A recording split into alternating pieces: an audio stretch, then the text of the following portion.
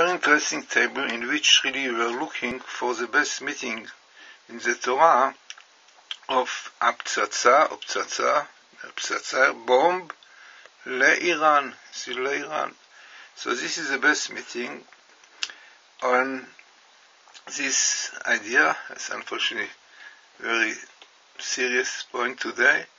And here we have פצצה לאיראן. Best meeting. Now interesting that you have inside the Iran, you have Ishmael, which is really the Islam, the Arabs. And we know according to the Maharal, Iran today is really part of the Islam, Ishmael. As he says, before Mashiach times, this will be really the main problems coming from. Then, after looking for Ptsatsa Iran, we are amazed to see when he puts the word atomic, it came here parallel, atomic, you can see atomic, which is significant, normally parallel in tables are significant, can be coincidence. Then we saw that also we have here a dome, the red, can be Russia, can be anybody to do with communism, and apparently they also are connected with this atom.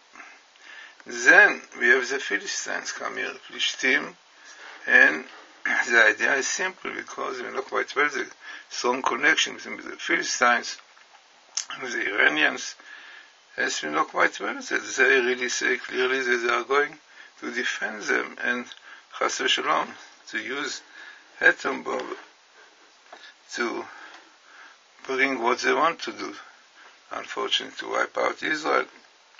So, as we said, interesting table, as we know quite well, that everything in the Torah, and here we see clearly that the threat of the atomic bomb to Iran is very, very serious. Again, as our rabbis tell us, Jews don't do repentance, tshuva properly, willingly, then God brings such cruel leader who threatens their existence, and they will have to do tshuva because they will realize this is the only way to be saved, only relying on God. Not on nation, not on Obama, not on the state, definitely not on the United Nations, only on God.